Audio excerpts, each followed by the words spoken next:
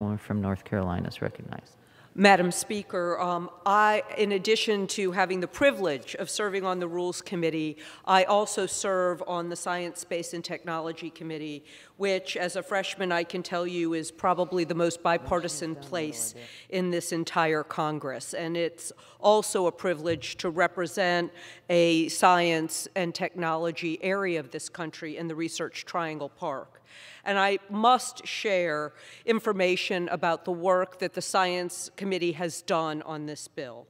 The Science Committee bills included in the America Competes Act are strongly bipartisan. Every one of these bills either passed the House floor under suspension or passed through the House Science, Space, and Technology Committee favorably. The House is ushering in a bold and prosperous future for American science and innovation with a suite of bills, including the National Science Foundation for the Future Act, the Department of Energy Office of Science for the Future Act, and the National Institute of Standards and Technology for the Future Act. The Science Committee provisions included in the America Competes Act were built from the ground up with rigorous deliberation and input from the scientific community, industry, and other stakeholders on what they needed most to succeed in the 21st century.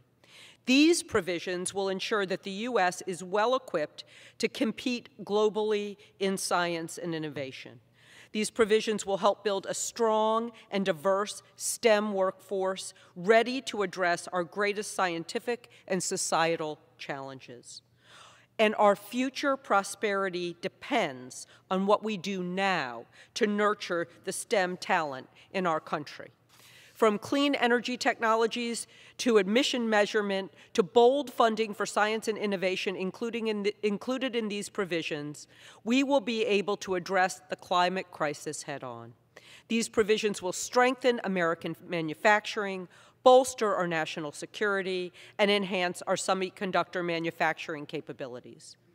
The United States has long been a beacon of excellence in science and innovation. We must invest in our nation's future, and now is the time. The U.S. has had endless potential to compete globally in science and innovation, and the America Competes Act provides the critical resources and tools we need to achieve that, not just today, but for the next generation. I reserve. The gentlewoman from North Carolina reserves. The gentlewoman from Minnesota is recognized. And, Madam Chair, I am prepared to close. The gentlewoman is prepared to close. The gentlewoman from North Carolina is recognized. I'm prepared to close as well.